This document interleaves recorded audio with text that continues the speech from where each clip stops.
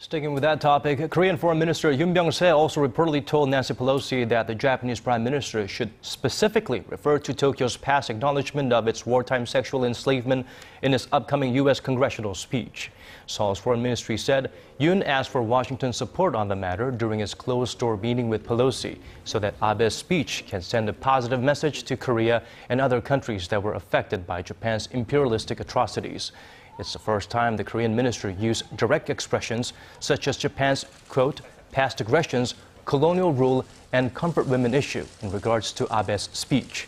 Pelosi, however, is reported to have maintained the stance that the inclusions are the Japanese leader's decision.